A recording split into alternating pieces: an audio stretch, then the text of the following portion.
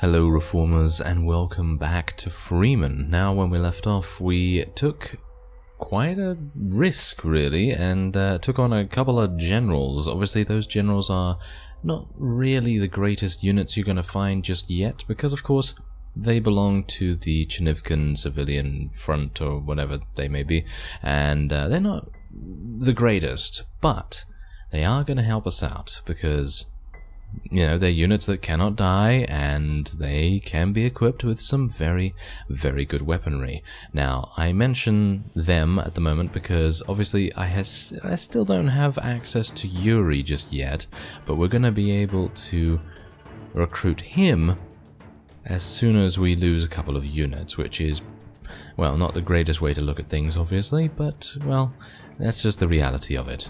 Anyway, I don't know whether you can see right here, but I have replaced almost all of our squad's icons with the actual icons of the majority unit that they have in each of these squads. In other words, if a squad has the majority of Poznan sharpshooters, then they're going to have the Poznan sharpshooter icon. And that's exactly what I've done here.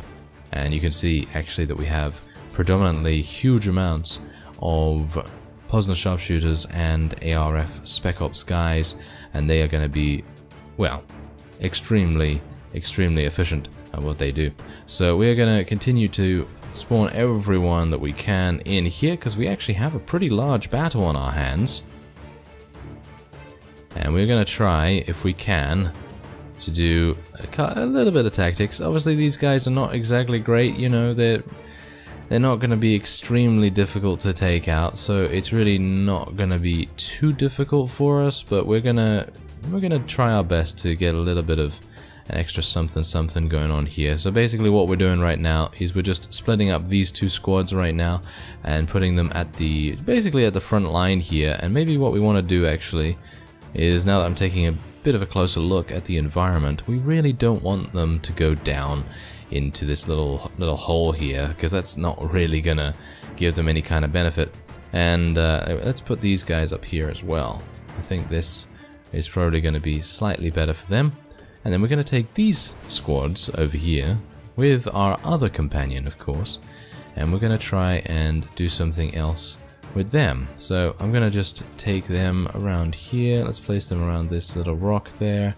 And let's take these and do a little bit of a flank. Nothing too extravagant. You know, I'm not trying to do anything extremely fancy here, because in general, doing flanking actions, yes, while it is perfectly acceptable for the most part, it's not really gonna do too much, especially considering we generally have much greater firepower, much better equipment and gear than our opponent.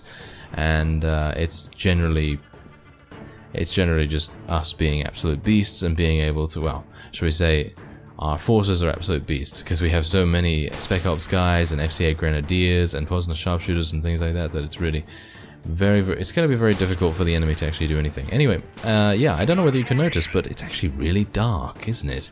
So I'm going to turn on my night vision. Let's not look into the moon though, because that's very bright over there.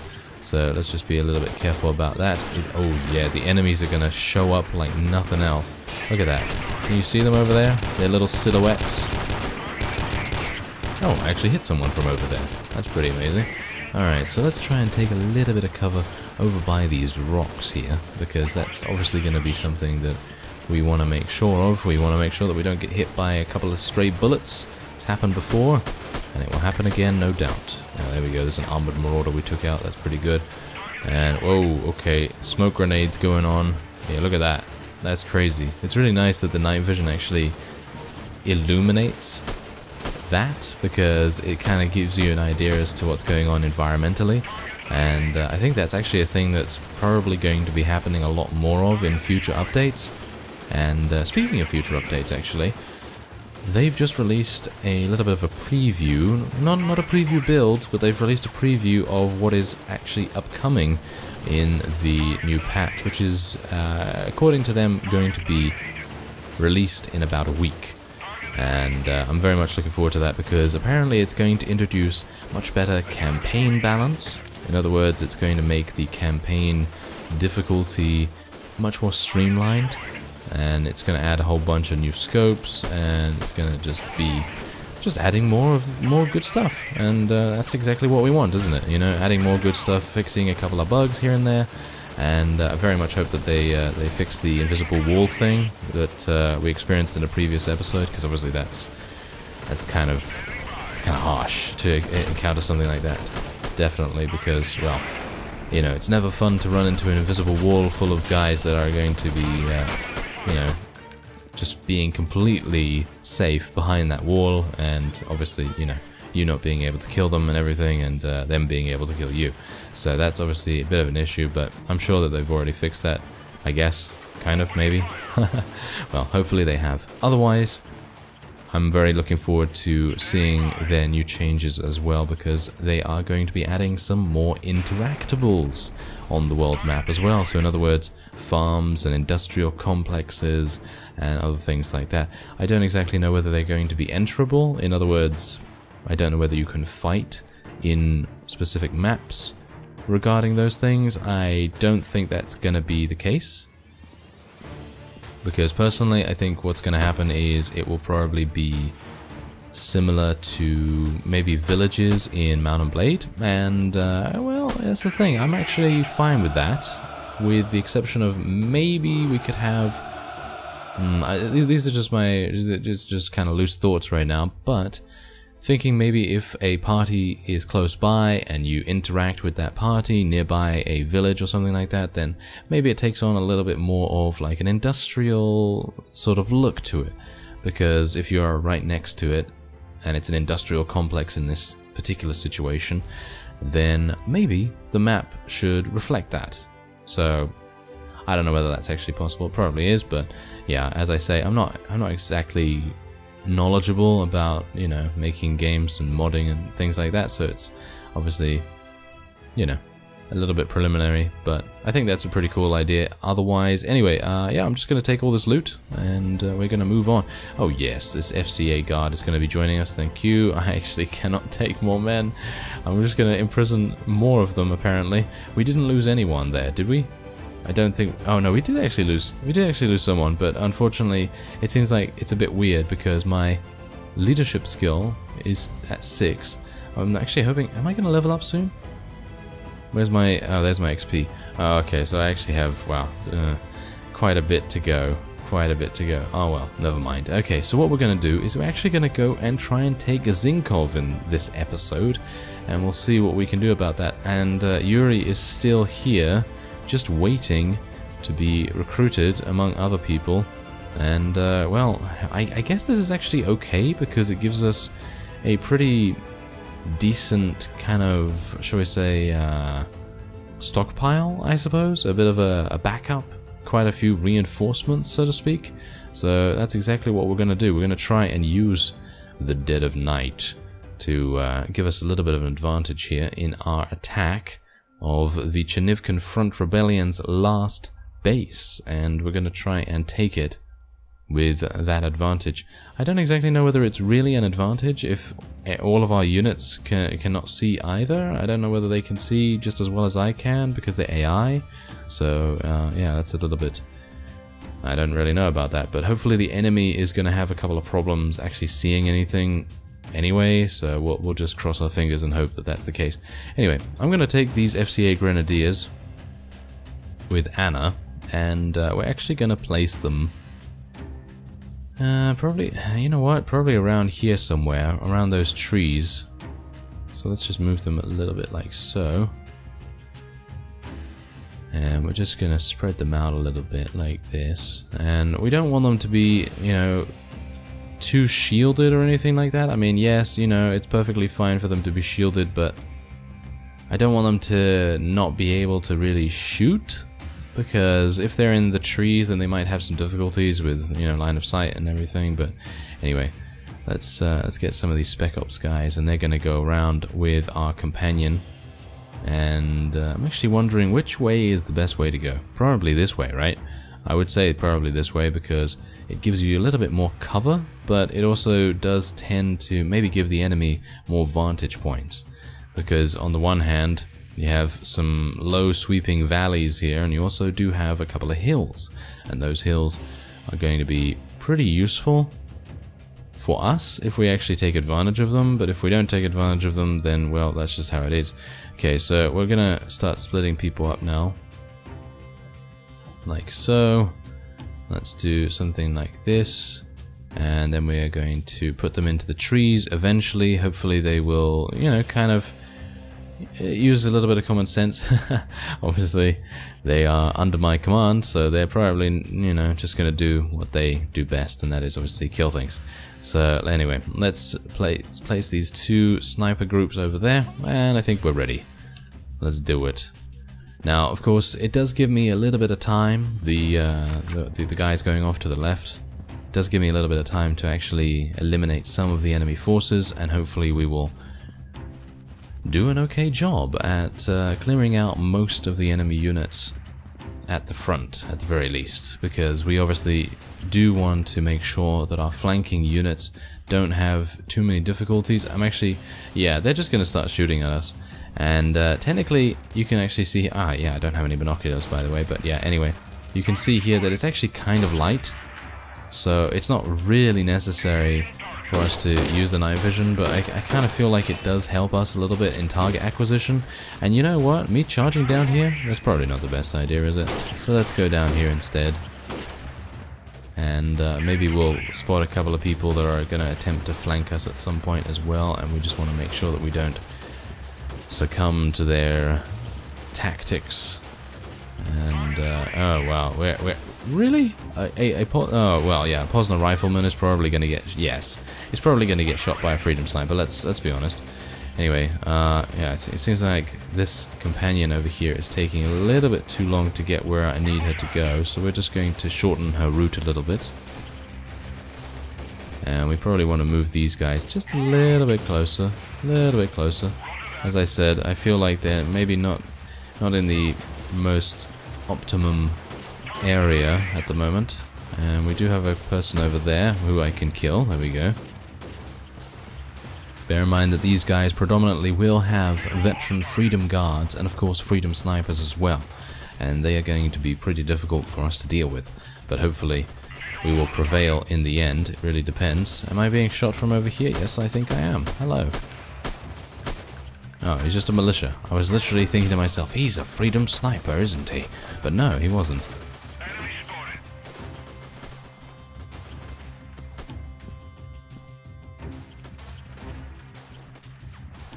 Oh, there's a whole... Do you see how many units they have over there? They have a huge amount of units in that vicinity. Right over here. That is fiendish.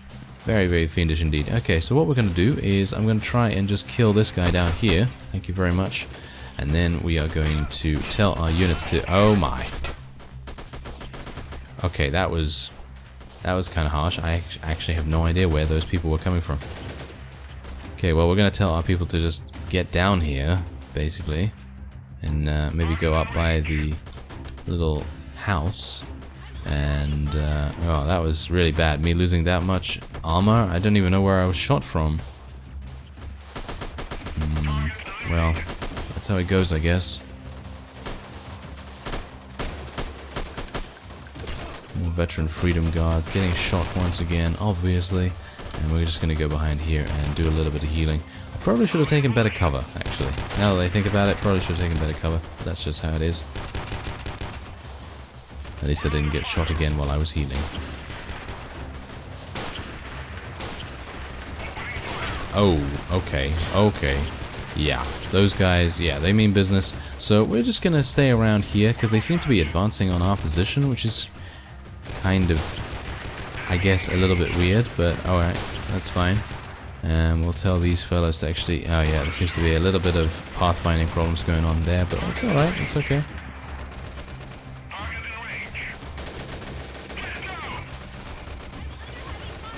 Okay, there are some enemies around here, so we do need to be a little bit careful. I'm a bit worried about actually just advancing in general, because any one of these units can be extremely effective at bursting me down, like so. And I can't really see where he is either, which is really, really bad.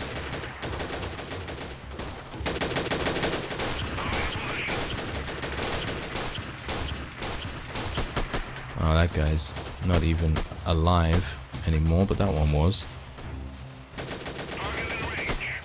Is that guy... That's mine. Why is he there? I have no idea. Well, hopefully he's going to be doing a good job. Is this Anna, actually? Yeah, this is Anna, actually. Wow, that is kind of amazing. Seeing her in her action stance, so to speak. Oh, Vera, I think, has gotten her first kill.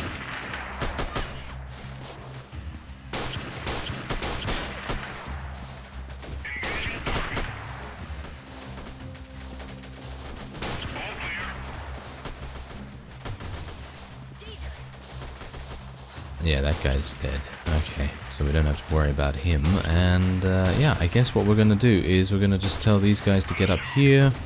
And shall I finally start telling my guys to actually just get in there? Or maybe I should just move them a little bit upward.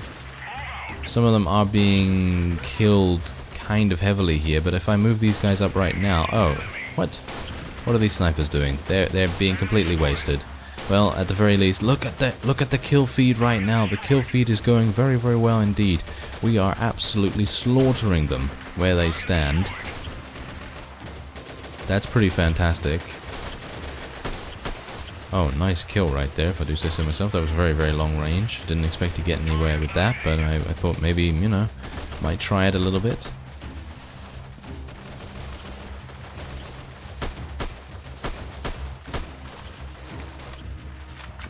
Well, yeah, exactly. Just needed to move them over the ridge. That was literally all I needed to do, because they were kind of hiding behind a little bit of a hill there, and that was the main reason why they were having any amount of difficulties actually doing anything. So it's kind of nice that we were able to, I suppose, penetrate that stalemate, because we were just losing units. We were not actually gaining any ground or anything like that. So yeah, anyway, I'm actually going to tell a couple of people to retreat right now, because I don't want them to actually die. And I think we have enough units to be able to finish this battle up. There's only 25 of the enemy remaining. Bear in mind that this is probably not going to be possible with the other factions, because let's face it, the other factions are slightly better than what the Chernivkan Front Rebellion has available to them. Because of course, I'm not saying that the you know, the Freedom Snipers and the Veteran Freedom Soldiers, or whatever they're called, they're not actually that bad. They're just a little bit worse than the other factions units. And if we're going up against the ARF, for example, or a bunch of Poznan sharpshooters or something, then we might have some difficulties there. But it seems like our flanking action... Look at that. All those guys up on the ridge over there, that was an absolutely decisive blow against the enemy in this particular battle, because if we didn't have those guys, they probably would have been able to take us out from range with all their Freedom Snipers and everything. I might actually die here. I don't exactly know, but I'm trying to get to cover. Yeah, that guy... Yeah, these fellas are dead still. So nothing to worry about that. There is actually someone around the corner here. Shoot him. And there's level 16. Thank you very much. Okay, that's great. That means I'll be able to get a couple more points in leadership, and that's going to be very nice for us. And there's only 15 remaining. Okay, so let's get our snipers, shall we? Let's get our snipers to actually start, you know, start doing some stuff with their wonderful long-range rifles. And do we have enough survivability? Do we have enough toughness to actually send our people straight in? I don't exactly know whether we do. I'm actually wondering whether I can shoot through... Yeah, there we go. Take out that Freedom Sniper. Thank you very much. Okay, anyone else? Anyone else want a piece of my peeking? Because technically I'm peeking out here right now. No, it doesn't seem like it. Alright. There is someone around here, so I might actually end up getting myself killed. There's someone actually in the building right here who's tending to shoot. Oh, I don't see him. Weird. Oh, there he is. Oh, that was hilarious. He was like, I'm prone, no one could see me. And then it was just like boom, boom, boom, and he's gone.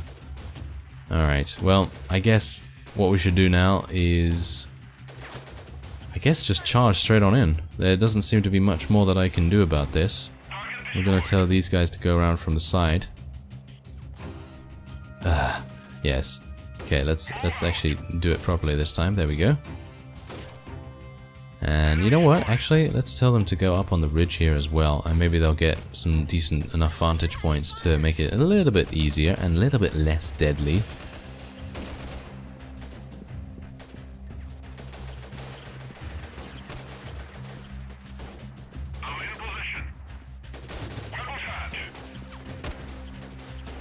They're still deadly, bear that in mind. Even though I said less deadly, but it seems like they are still capable of very dangerous things. So that is obviously not great. I would have hoped that we would be able to at least maintain a little bit of survival here. Oh, I thought that guy was actually alive for a second. He seemed to be taking cover. And that one as well. I hope that's going to be fixed as well. I'm pretty sure it is, because it's kind of... I feel like it's kind of a simple fix there, but yeah. Anyway, I guess you kind of know when the enemies are actually dead then, because the ragdoll is obviously very much similar to each other, so you know, that kind of thing is going to be pretty easy, I feel. Anyway, yeah, it seems like we know where the remaining units actually are, so I'm going to be making my way over there. Oh, hello. I'm dead. Yes, I'm dead. Oh well, never mind. That's absolutely fine, because we can actually just tell our units to engage without us, and... we failed? There's only 2 enemies remaining. What? That is absolutely hilarious. Okay, well, there you go. Apparently 6 enemies were capable of defeating, how many? 22? We had 22 remaining? Right. Well, that's very interesting to me. That is very, very interesting. Okay, so what we're going to do now is we're going to literally do this. Should we do this? This is kind of bad, isn't it? This is kind of bad, but I kind of feel like we should absolutely murder every single person here right now. So that's what we're going to do. And I only have 5 HP. But we're going to go in there. I'm not actually going to do anything myself, I don't think. But we're going to try and pick off a couple of people. Bear in mind, I do have some medkits, I think. But yeah, let's actually just maybe just see what's going to happen here. They're all moving extremely fast. So I'm going to just tell everyone to proceed with caution now. Just so that we can actually eliminate that guy as soon as possible. We do have a couple of people over here as well. Bear in mind that our Posner sharpshooters are going to be able to eliminate them very, very quickly from range, and hopefully that's going to be the case. I'm actually very surprised, very, very surprised that they were able to actually do anything there. I mean, yeah, you know, me getting myself killed in the last 10 or so enemies, that happens, but the auto resolve, I think that's a little bit harsh in my opinion. But, well, what can you do? Anyway, yeah, we're gonna actually take these guys. We're gonna take the... oh, never mind, never mind. Okay, that enemy was actually killed, so it doesn't really matter right now. Let's tell everyone to, like, move around here. We're just gonna go on a sweeping mission, basically. An absolute sweeping mission here. I need to be very careful, though. I'm at 11 HP. And, yeah, there are still a couple of enemies like so. And, yeah, we did lose another ARF Spec Ops guy, which is fine, but it's kind of weird that we're actually losing anyone at all, because there are so many units in that one space right there. I guess grenades. I mean, grenades would probably be the best against us right now. But I'm going to move ahead anyway, just to make sure that we, you know, maybe we can help out a little bit, offer a little bit of suppression here and there. But obviously me getting shot is probably going to kill me instantly, so... let's hope that that does not happen. But it seems like we're going to be fine, because there's only 5 enemies remaining right now. Yeah, I think we're going to be good. And most of these guys are actually Freedom Snipers by the looks of things as well. Let's just spread these guys out a little bit. There we are. Yeah, I hope you'll forgive the messiness, because obviously we're just wanting to eliminate these guys. There's only 2 enemies remaining right now, so we should be absolutely fine. And I'm still absolutely shocked by the auto-resolve right there in the previous bout, because it was just like, yes, 22 against 6. That should be a foregone conclusion. I mean, I'm pretty sure that would work. I mean, yeah, you know, I was expecting definitely to lose a couple of units. Don't get me wrong, auto-resolve is always kind of risky in that regard, you know. I was definitely expecting to lose, I don't know, maybe 10 units out of the 22 to eliminate the last 6, because obviously, you know, paying a little bit of a penalty for getting killed or something like that, obviously that's kind of to be expected. But if our units had stayed, well, if I had stayed alive, then our units would have been absolutely fine eliminating those last 6 with maybe losing, I don't know, maybe no one, maybe 1 or 2. So I think the auto-resolve obviously does need to be a bit more, you know, just have a little bit of tweaking to do. And that is, you know, that's you know, it's obvious. I think the developers actually do know that anyway, because they've worked on it in the past.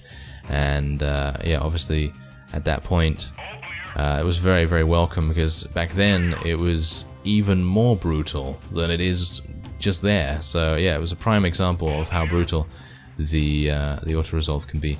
Anyway, I don't exactly know where the last enemy is. Can I go up these stairs? I can. That's pretty awesome. Okay, so I'm actually kind of wondering where the enemy is right now. I guess I'm gonna try and track him down. Do I hear some gunshots? Doesn't seem like it. Okay, I guess I'm gonna try and track him down then. Oh, never mind. Okay, well, phew. Yes, so we lost 1 there, but yeah, you know, we kind of lost a lot more than that. But yeah, so I think it was actually kind of worth it to deal with a 92 strong town, so I think it's pretty good. Anyway, there you go. That's it. We have taken and indeed eliminated the Chernivkan Front Rebellion from the game. There you go. The Chernivkan Front Rebellion has been destroyed. It's really nice how it actually comes up immediately that it has been destroyed. And apparently, oh yes, there we go. Apparently Minov is now under siege by a battalion of Poznar. And we're going to be dealing with those guys in the next episode. So thank you very much for watching, and I will see you next time.